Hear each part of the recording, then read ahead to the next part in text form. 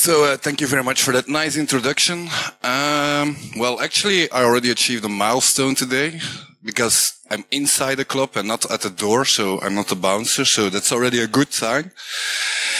For that also, typically I start my presentation with a question, and then I see how many hands are going up, but to be honest, I will only see the blue people there, so I cannot do that today, apparently, but maybe we have one question there. So, Guardians of the Grid, what is it and who are we? That's maybe also an important question. Yeah. Hello, my name is Nick Foulon. I'm represented here by Starlight or Starking. Should have looked that one up. I used to be SOC manager at NVISO. Now I'm doing OT research. And my hobbies are reading. I also like geopolitics, history, and in general, I like to go on adventures. I will start with my hobbies. My hobby is I'm a gym addict, so sorry for that. So I also do like reading, but typically it's related to food or gym exercises. So my name is Jeroen Vandeleur. I'm a senior expert within NVISO. Typically I'm doing research projects, working with all of our team members related to new services that we are developing. Also, maybe a hot topic, AI, that's also included in there. But today we're not going to talk about AI. We are going to talk about OT and adversary emulation. So probably you're wondering, you're the technical expert, and I have to be honest, I'm a little bit collateral damage because Nick is really the expert in OT. So what am I doing here, or when did I become interested in OT? Maybe I'm just going to try and ask a question. How many of you love Belgian beers? Well, okay. I can actually see in the back now. So thanks for that nice response. So when did I become actually interested in OT? When they attacked Duvel, then it became personal. So yeah, that actually happened. So the entire factory and transportations, stock and everything went down there. It was due to a ransomware attack that also breached or had an impact on the operational capacity of Duvel. But enough about that. Let's see what we are going to try and answer today or try to explain today. So really, adversary emulation on OT, is it important? Hopefully it is, otherwise we are losing 50 minutes here. So let's see that it's important, and let's give you some practical examples. So that's also what we are going to be covering today. So I'm not going through, because we will see that slide over and over again. So these are actually the topics we are going to cover. First of all, let's start a little bit with purple teaming. Now, how many of you already know the concepts of red teaming and blue teaming and purple teaming and green teaming and yellow? Anybody knows yellow team? Okay, no. So, purple teaming, an introduction to purple teaming. How are we going to do it in OT? Well, purple teaming, again, everybody knows actually purple teaming, so it's just combining red and blue, and then you have purple. So, blue team, typically defending, red team is actually on the offensive side. Now, taking that together, they have one common goal, and that's really like increasing your security posture. So what does that mean? If you have red versus blue, well, typically there the result or the focus is really an assessment. So they are really going to assess the environment. If you do it in a purple team modus, then it's really focused on improvement. So that's maybe a good difference to see, okay, what is now the real difference between red teaming versus purple teaming. Why is it important? Because I do admit red teaming is necessary and will always remain necessary, but purple teaming can also help you out to actually get an additional objective there. What we have defined is how purple do you want to go. I'm not going to go into detail, but we just defined 3 levels of purple teaming. We have like the manual one or level 1, which is just a blue addition to a red team. We have the purple team exercises, which is typically then defined as level 2, where we are really going to work together on the exercise. And then the last stage is really going into continuous purple teaming, which also includes adversary emulation, which we are going to cover, and which is also being described in the next slide. So what is adversary emulation? Well, it's actually running the techniques that an adversary is using to attack a certain environment. So we are going to do research on that. We are going to define the emulation plan, and then we are actually going to do that emulation. It can also be a red team. So if you had a red team and you have all those techniques available, well, probably you can also turn it into a more continuous purple teaming effort and actually start an adversary emulation campaign with the techniques that were used during the red team. If they are describing their secret sauce that they are using, of course. Now, that's all good, and typically we see a lot of purple teaming being done in IT environments, but what about OT environments? Typically we get these answers. OT, not necessary. Why not? Because it's isolated. Okay. That's actually the principle of never assume breach. So really against, for example, like a zero trust model. So they never assume that a breach can happen there. Updates and testing. Well, indeed, if you are going to run an update or a test, well, typically it's already being tested by the vendor. They know it works and they apply like the update on the production environment itself. So there also security testing normally is not really allowed in certain OT environments. Why? Because, well, it could have an impact, and even implementing security controls can have an operational impact. So that are typically the reasons they give on why we are not doing red teams or purple teams within OT environments. But is that really true? Do we really know that if in a certain case we cannot do purple teaming on OT environments? Well, it could be. In many cases, it is also like that. Anybody ever tried running a vulnerability scanner in an OT environment? Then I know you attacked Duvel, you were the one. So running a vulnerability scanner in an, with payloads in an OT environment is never a good idea due to, operational impact. So is it an assumption or is it fact? Well, let's describe an incident that recently occurred. So a customer of us, they said, we have a breach. We also have an incident response team. Incident response team, we have like a nice A-team lookalike vehicle. So then we go to the customer with that one. And then we actually start our incident response procedure. They define the scope. They say, okay, look, a user clicked on a phishing mail. You see it here. So the phishing mail was sent. The host was compromised. And we analyzed that host. They tried to connect towards OT environments, but we never saw anything else. And the customer also said like, okay, look, these are the systems you can analyze. And for the rest, that's actually the scope of our incident response. So, and there was an IT security alert. That incident was actually handled within 3 days, and the threat was mitigated after 4 days. However, we are in a club, so I actually didn't do it today, so it was, it's called a coincidence. So, Drax, it's actually a quote from the movie. So there are 2 types of beings in the universe, those who dance and those who do not dance.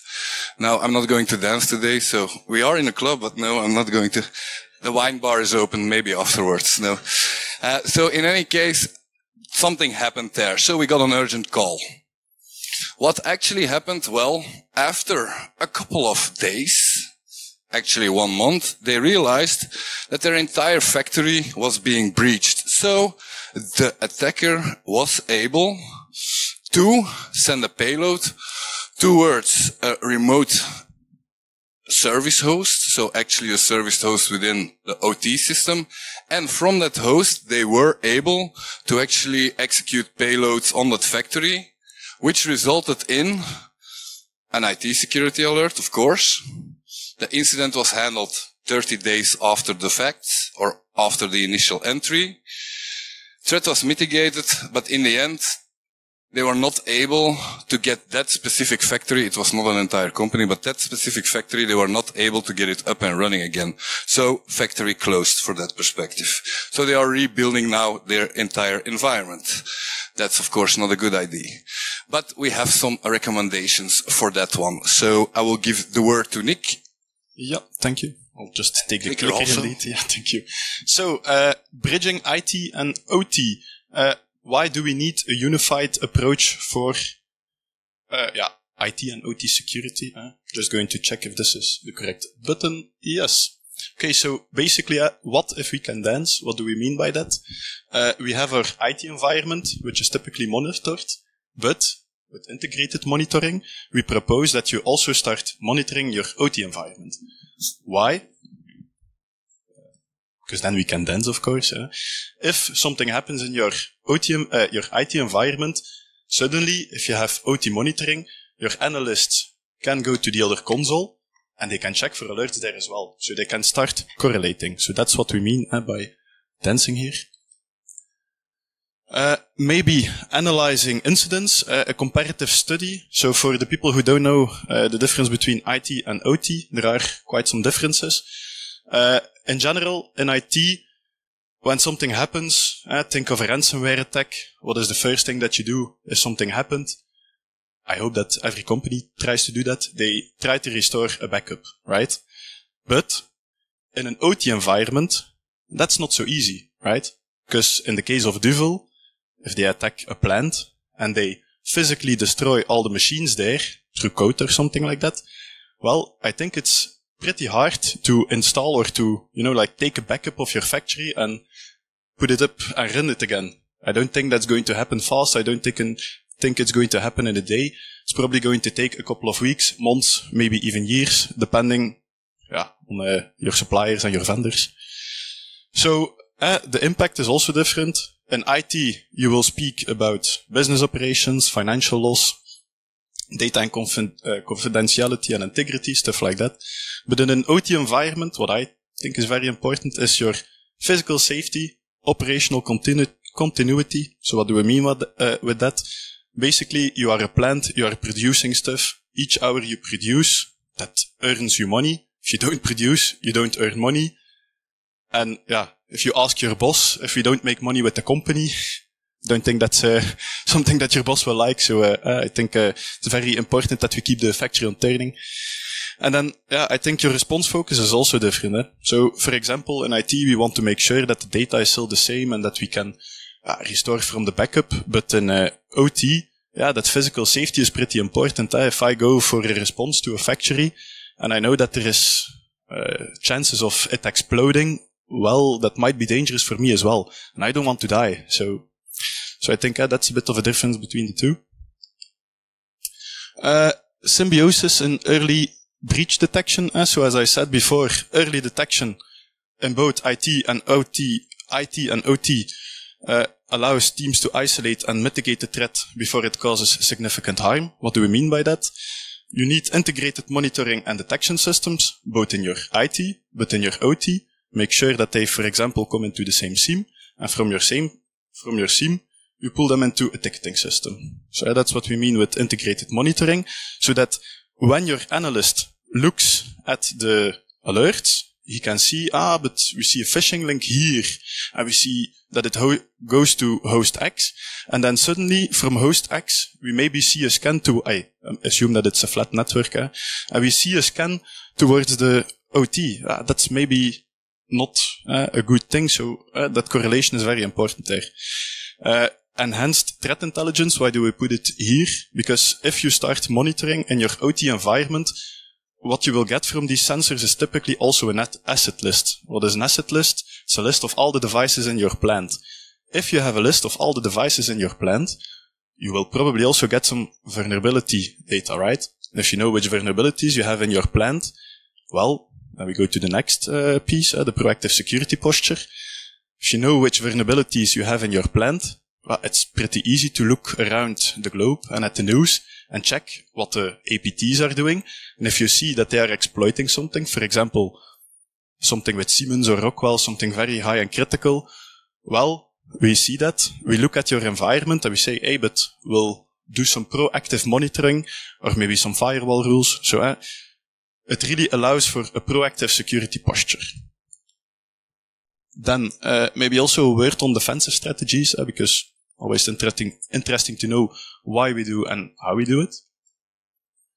So maybe again the intrusion detection systems and the intrusion prevention systems. What do we mean by that? Monitor your network.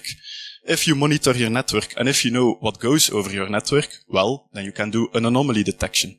Maybe a very simple example with that. If you have a PLC and that is just running and it's always getting the same code, if your PLC suddenly starts pinging the whole entire network, well, it's probably not possible, but that would be very weird. And I hope that you have somebody, an analyst or something like that, who is looking at your alerts, because it's maybe an indication that something is wrong, right?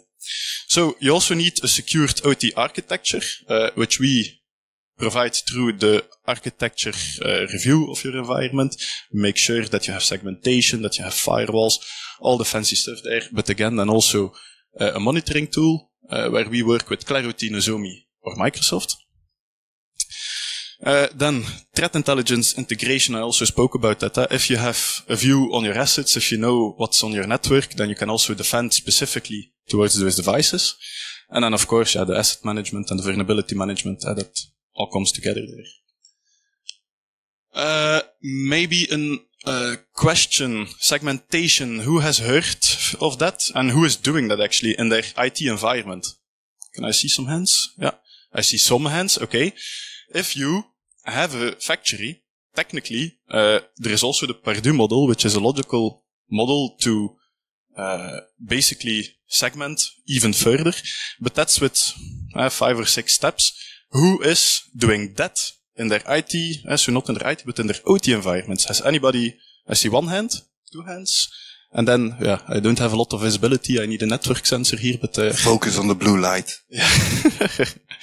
But according to us, one of the most important things, or one of the most valuable things in the beginning that you can have is an asset inventory, and the asset discovery and the management, because if you have a new node on your network suddenly, well, that should raise an alert, because that's a clear indication that at least somebody new is on your network. So asset discovery.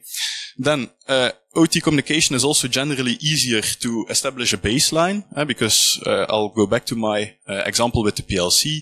PLCs, they are cyclical. Your production normally is churning out products. There is not a lot of things that deviate. If somebody does a program upload or something like that, well, that's a clear anomaly, right? So, I think in essence, network monitoring analysis is very valuable for detecting OT incidents. And then my part. Adversary emulation. So, I already mentioned it, or I already asked the question. No, I didn't ask the question yet. So, who of you actually already did a penetration test on a OT environment? There are a couple of hands. So, indeed, there are some controlled environments. Typically, they are controlled because otherwise it would have some kind of risk, but we also do penetration testing against OT environments. And typically that's a very controlled environment. It doesn't have the full scale of their production OT environment. So that's also with adversary emulation. One important thing that we typically do, and also the fun part, you need to explain to your 5-year-old son that you're building these kind of things, which is very nice. So we started actually building our own cyber ranges. So it all started with a small little train, which is actually, there's the laser, which is actually that one. So it started with a small train, which was actually a capture the flag on events like this, on events in Belgium, in Germany, where we actually deployed that train and where we could do certain attacks on that environment. Now, based on that little thing, we got some interesting requests from customers like, okay, together with you, would it be possible to actually build an actual cyber range for our specific scenario? So we actually built here, it's like a water bridge, and there it's like a power plant in the water. So we built the entire cyber range with those PLC controllers, with all the functionality that they have. Now, typically, those kind of cyber ranges are used for training, user awareness, what can happen. It's really like the visual effect. So imagine you need to explain to your CEO that you have a vulnerability on your OT environment and that the bridge will actually turn completely around. Well, it's always better to visualize it. So the visual aspect actually helps a lot. Also to explain OT security towards, for example, OT engineers. Now, what's another use case related to cyber ages? Well, testing and emulation. So the things we are doing now, if we want to execute an attack, well, emulation can then be done against that controlled environment, which is a cyber range. And you can also immediately see the impact when you are executing that specific adversary, which we will see in the nice demonstration we have. So maybe we should move a little bit forward there. You can also test your digital forensic procedures. So in many cases, if we come with an incident response case into an OT environment, there are certain procedures, but typically there are always steps missing or steps being forgotten. So you can actually then test them and see which kind of evidences you have. And last but not least, you can also test your detection capabilities. Or imagine you are looking for a product that can actually monitor that environment. Well, with your cyber range, you can then now test, okay, let's execute some attacks. Let's see what they got. Let's see how they are detecting those kind of attacks. So pretty interesting and something we are actually doing quite often related to OT security. If we then go to adversary emulation, who ever played around with CALDERA? A couple of you. So CALDERA is developed by MITRE. It's an adversary emulation tool. It's open source, easy to deploy. In that sense, you just download the Git repo and you install it. And there are certain dependencies that you then need to use ChatGTP for example, to fix it. But there are certain dependencies that you need to install. But in theory, CALDERA is set up in like 10 minutes or something. So CALDERA, actually, it's a web interface where you can then execute certain campaigns. And what's also good there, well, you have logical components in there. You have abilities in there. What are abilities? Well, actually, it are the techniques, the attack techniques that are known, for example, by MITRE ATT&CK. So they have a plugin with atomic red team, and all those atomics are already available by default in CALDERA. You also have adversaries, which we will showcase later on, but that's actually the logical flow of all those techniques together with input and output, so doing step by step the actual attack. And then operations, that's the actual run of the attack. So if it's not really clear, you will see it in the demonstration. Also, we created a blog post on how you can set up CALDERA and how you can easily create your own campaigns. So that's the link on top of this page. Now, what is also an important logical component within CALDERA, especially for our talk, well, you even have an OT plugin. So CALDERA has many plugins. You can create your own plugins. So, you can actually develop your own plugin. The skeleton is on the left side of the screen. So it's also a GitHub project. You download it. You create your own vulnerability. Yeah, you can also create your own vulnerability. But you create your own plugin and then you can actually upload it towards CALDERA in the plugins directory. It's as easy as that. No, you also need to adapt the default.yaml file. But in any case, it's pretty easy to set up. It's not pretty easy to construct a plugin. That's something else. Now, in any case, we already updated our CALDERA instance. So you can see a little bit on the right side of the screen. Sorry, the left side on the screen. For me, the right. Always difficult. So on the left side of the screen, you can see already all the plugins that are there. And the only plugin I added was the OT plugin, which has certain OT protocols here, like, for example, Modbus, IEC. You also have, there it is, DNP3. So those protocols are now enabled, and you actually have abilities now available to execute against those kind of objects. If we then take a look towards the module itself, but we are going again, the demonstration will showcase it. At this moment, you have 5 protocols available. So that's not a lot. That's also not little. Those protocols are being used in real OT environments, but we do have to admit that we also see the necessity of other other protocols. So also from that perspective, we are trying to support the community there, and we are working on our own plugins that we can actually publish later on. And within CALDERA, by default, you have those 52 attack techniques already available that you can actually use against your OT environment. So, what is that OT plugin? Great. Well, it is great, but it also has limitations. The 5 plugins, well, that's already a limitation. Documentation to create a plugin, that's also a limitation. I don't know how, but due to the documentation, sometimes they are referring to visual pages that were in the previous versions and not in the newer versions. So it's sometimes difficult to actually find the right spot on where you need to configure a certain variable, or how you can actually construct like your own analyzer or a parser for a certain protocol. But the GitHub, if you create GitHub issues on the CALDERA GitHub, then they are pretty responsive and they really help out quite often related to the problems you have. And then also, I think you don't want to run CALDERA in your OT production environment, so you will need some kind of testbed. That can be virtualized or that can be a physical one, depends on your requirements. I think I've said enough about CALDERA. Let's see it in action, and I will give the word back to Nick that he can explain a little bit about our demonstration. Yes, thank you, Jeroen. So, demo emulation, literally also a demo. You will see that in a minute.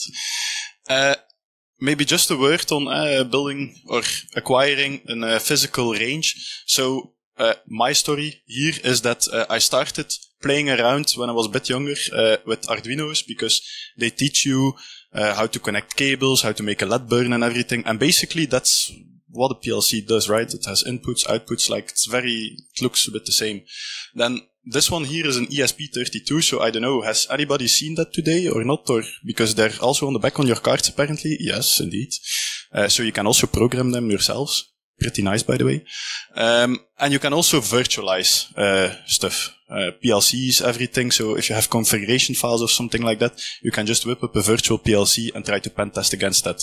But, and I actually used that for my research, virtual PLC to test on, but it's still not the same as real, or the same as the real thing, because we bought this model, and this model actually, if you change code, it also moves. So if I execute my attack, suddenly I see something, right? And to be honest, I'm one of those persons that I need that. I need to see what happens and everything. And I think a lot of people from IT and OT that they will benefit from a visual approach as well. Because if you want to learn, there is many methods to learn. Visual one, to touch, that's something. So we really recommend having something physical. Now, maybe I promised you a demo, and so basically I'll explain the APT flow here. So, what are we going to do? We're going to take CALDERA. We're going to spin up a campaign in that one. I will also explain that in a minute then. We're going to go from a workstation. We're going to collect, on the service station, some important configuration files, maybe some screenshots, maybe a blueprint of the factory, everything that could be interesting in our attack.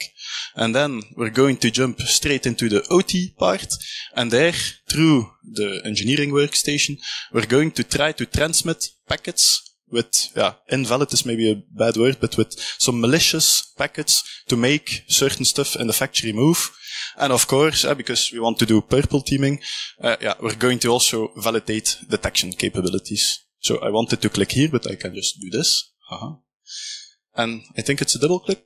Yes. So, demonstration with CALDERA, finding OT files. So, this is the interface of CALDERA. The first thing that we're going to do is we're going to have a look at the abilities, and specifically just to showcase Modbus. So, you will see that for Modbus that there are pre-built functions. So basically, you can choose whatever you want. There is a default template for it. There are commands that you can give, and you can also give a payload. And this payload is basically, this one contains all the functionality of Modbus.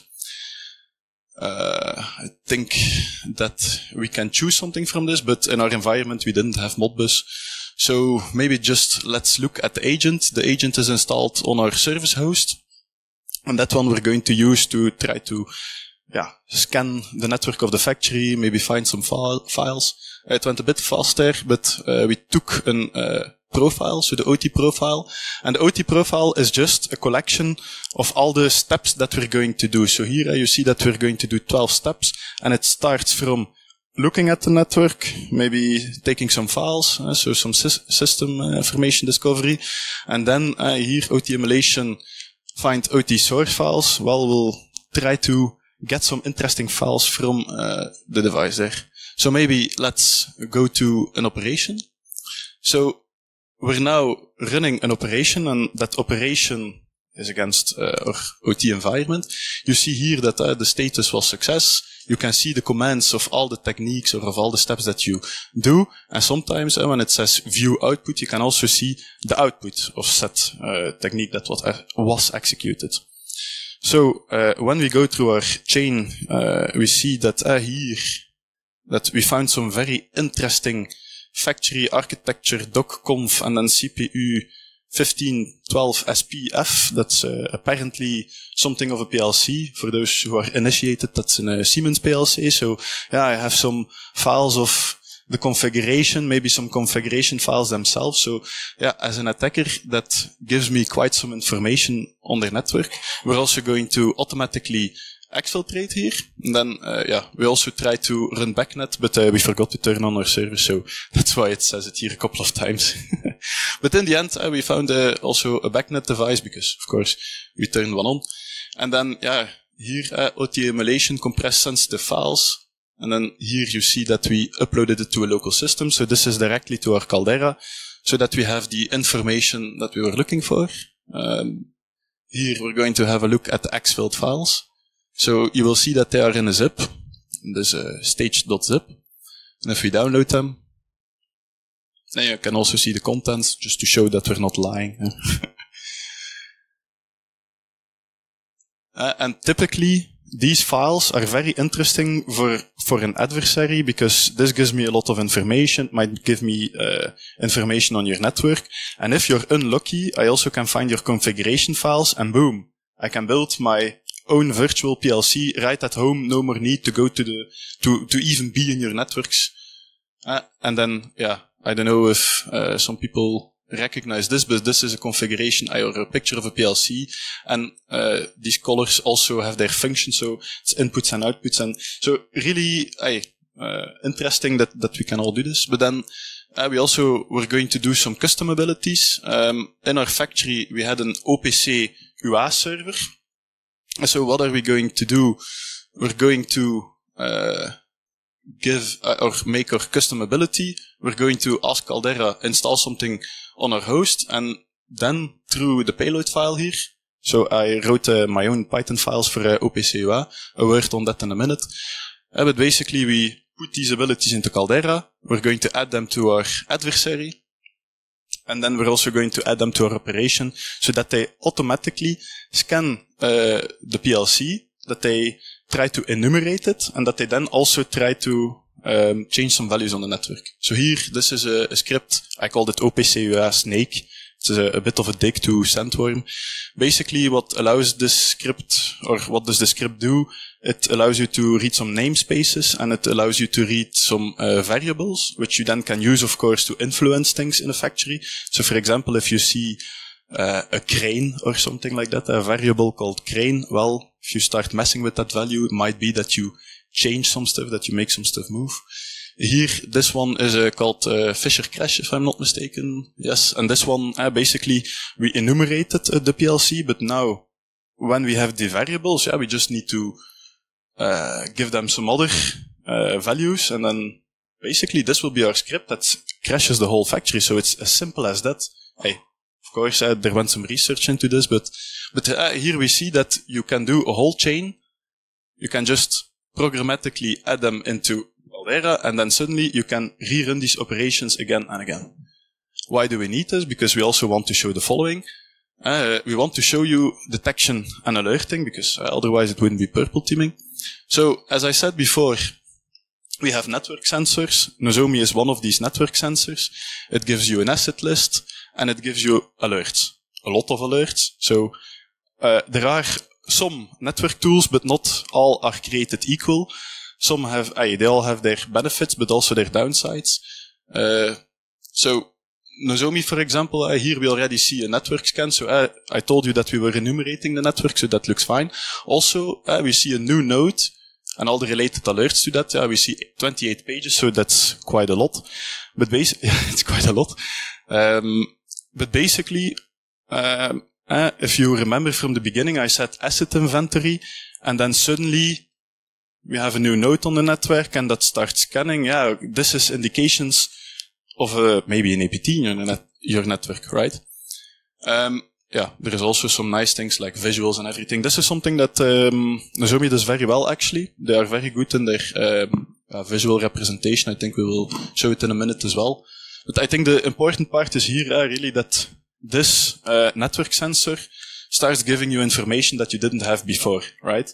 If you don't monitor your network, you don't know that there's a new host, you don't know that somebody's scanning. So it serves a bit as a double function here.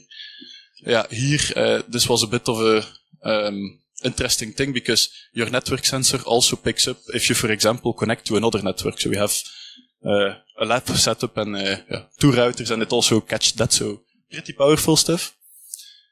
And then here, our new node, if I'm not mistaken, is also, we're going to click through the alerts, and then we'll also see that our new node is suddenly spewing out new function codes. New function codes, what do we mean by that? Maybe reading, writing.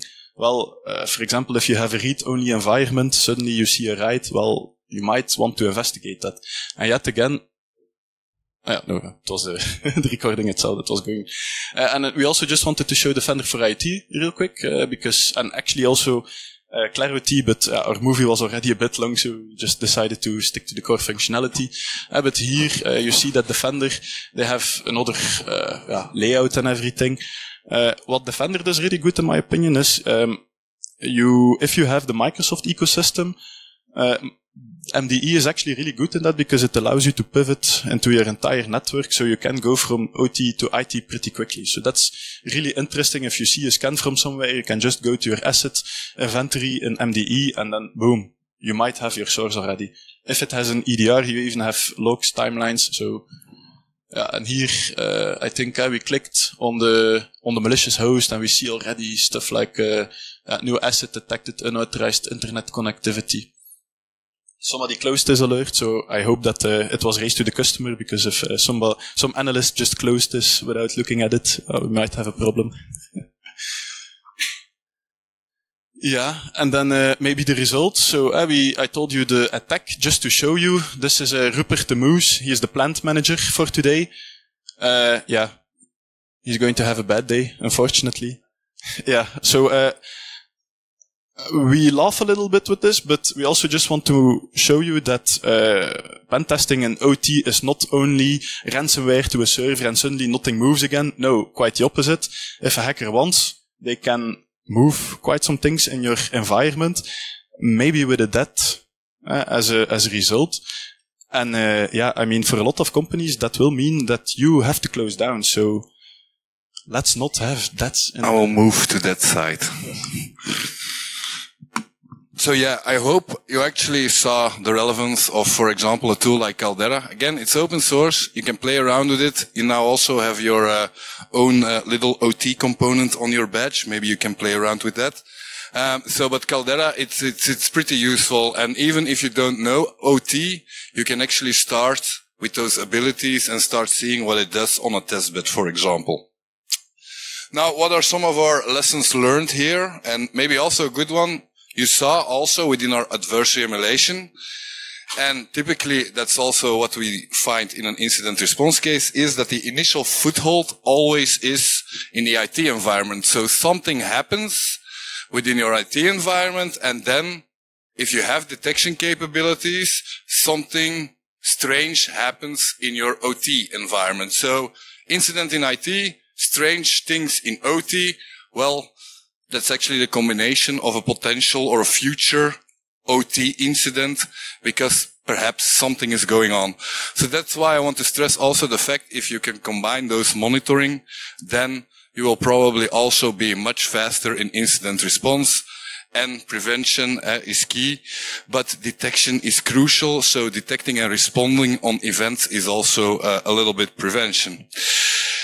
Now, what else? Well, actually, building out a cyber range, you don't have to buy that one. You can buy. Actually, it's a pretty nice factory, but there are smaller factories you can buy. There are more mobile ones. We actually should buy a mobile one, then we could bring it here. But so you can buy those. You can actually create virtualized one. There's a lot of information out there, and we are also going to provide some additional virtualized controllers in the near future. Monitoring your OT environment, you saw it. That attack worked. So changing those values on the crane worked. Did you see any alerts in Defender for IoT or Nozomi related to that? No. Why? Because it was a customized attack written by my awesome colleague Nick. But those customized attacks are, at the moment, still not easy to detect. However, there were a lot of other alerts. Meaning there, again, IT, something happened. OT, well, there's something strange going on.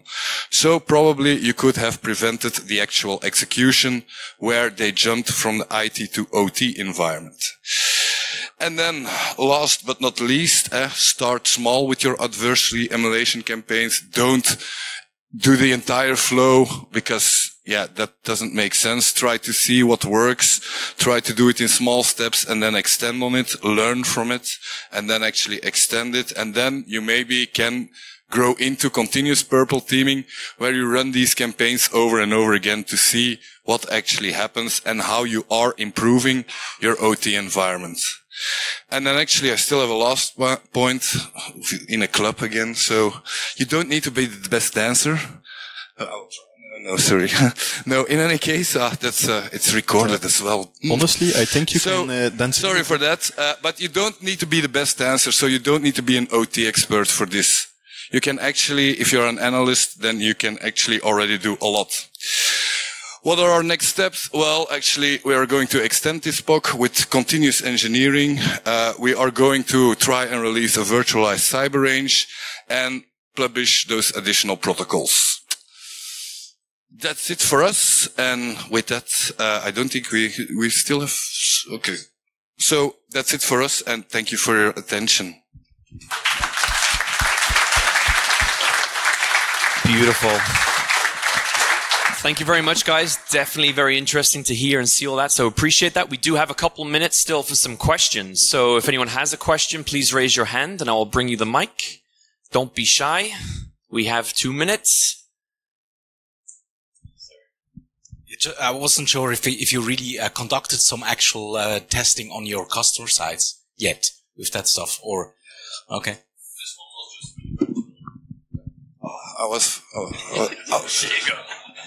Thank you. Yeah, no, yes, we did already some pen tests at our customers as well, but this one was just more to showcase that if you buy a range, basically at our headquarters, we have a whole detection stack with all these sensors, and we just put the factory next to that, and this is to hone our skills.